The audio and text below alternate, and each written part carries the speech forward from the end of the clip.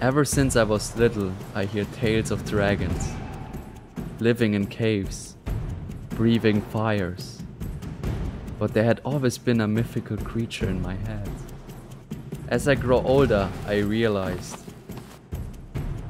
dragons exist.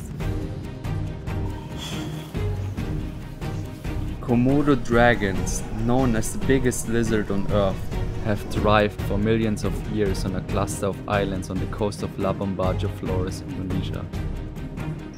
This part of the world is one of the richest places in biodiversity. One of the reasons why I'm here.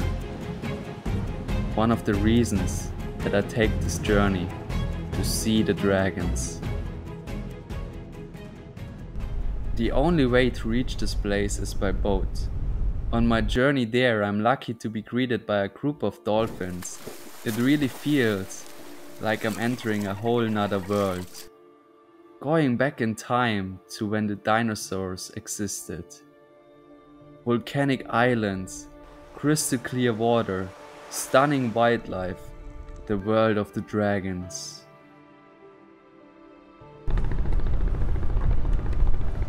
I'm here at the Komodo Island where the biggest lizards on Earth live, the Komodo Dragons. Komodo National Park was founded in 1980 to protect the Komodo dragons along with other wildlife living in the park and the surrounding. The Komodo dragons can only be found in 4 islands within the Komodo National Park and on the island of Flores. In this opportunity I'm visiting the Komodo and Rincha Island to find the dragons. While here in Komodo, the rangers take us within a group on a short trek through the island to find the biggest lizard on Earth and share a few information on them. Komodo dragons have long muscular tails, strong necks and powerful claws. They wear a suit of armor made of tiny bones covering them from head to tail. The dragons typically weigh about 79 to 90 kilos and can reach a length of 3 meters for the males, while the female can grow up to around 68 to 73 kilos and 1.8 meter in length. The Komodo dragons are carnivores, meaning they only eat meat. Wild boar, deer, buffaloes and carcasses are some of their preferred meals, although they also often taste their own younglings. The Komodo dragon's mating season falls in between the month of May and August, while in September the females would lay about 30 eggs each in their nest. Now we are in front of the dragon nest when they need to lay their eggs. And yeah, actually Komodo dragons has 3 kinds nests to put their eggs inside. Yeah. Special for this nest, not built by dragon. Yeah, but this nest built by bird. The bird namely guinea fowl. Komodo will take over. They can do whatever, yeah, when they want, because king of predators. So they will make hole the middle in the nest. So they will make 2 meters deep inside to put their eggs inside. Of Komodos, egg up to 9 months. After that, the babies will come out from the eggs, hatchling. March and April, that's time to hatchling, yeah. And later, even their mom will eat the baby. I mean, because Komodo are cannibal animals. So as soon after hatchling, baby of Komodo dragons just climb up to the tree. The next 3 years are crucial for their survival. They feed on insects and smaller lizards until they are big enough to survive on the ground. Those that make it can look forward to a long life. The Komodo is at the top of the food chain on this island and can live for more than 30 years. As there was not enough time to dive deeper into the life of the Komodo dragons, I decided to head early morning to the island of Rincha to do a 4-hour adventure trek to find out more about these special creatures. As soon as I arrive, a big male Komodo dragon is walking towards me. He uses his long yellow forked tongue to sample the air. The sense of smell is their primary food detector. I keep a safe distance from the creature. in awe of this animal.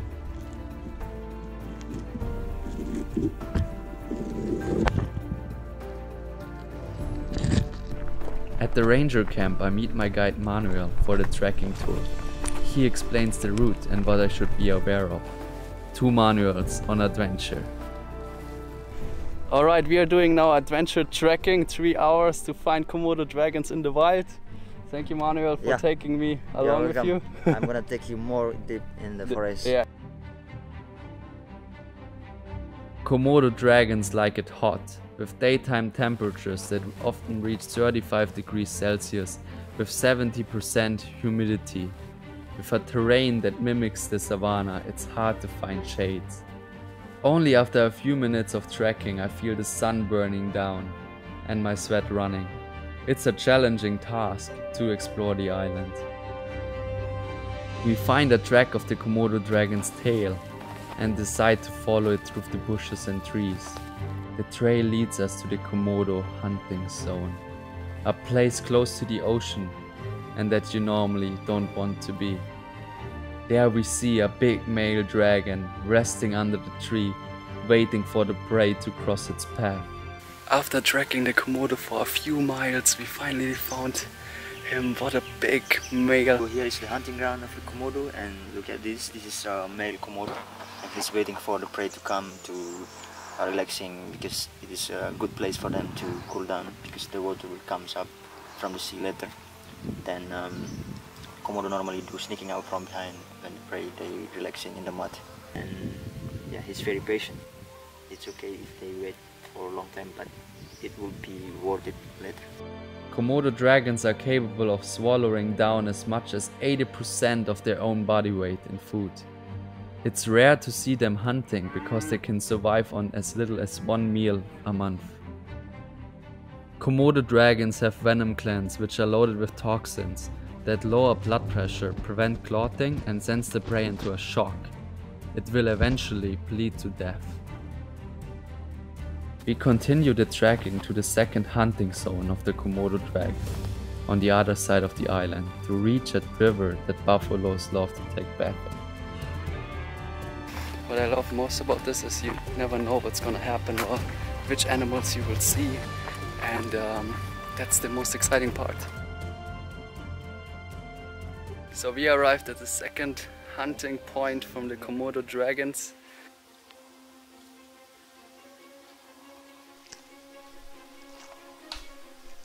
And Komodo can smell for 5 kilometers away, but it's depending on the wind direction. The Komodo, normally they're fighting in the mating season. They sometimes bite very seriously to each other, and if they get bitten from the other, so they're not gonna infect it at all. It's like they get immune to these. I'm fascinated by this island. So many things to discover and learn from. The 4-hour trekking adventure gave me a lot of more insights on this special species. The magnificent Komodo dragon is also vulnerable. The estimated population of Komodo dragons within the Komodo National Park seems to be around 2,500. On the much larger island of Flores, which is outside the national park, the number of dragons have been decreasing due to habitat destruction, and only a very small amount are expected to live on the island. I'm very glad that this national park exists to protect them.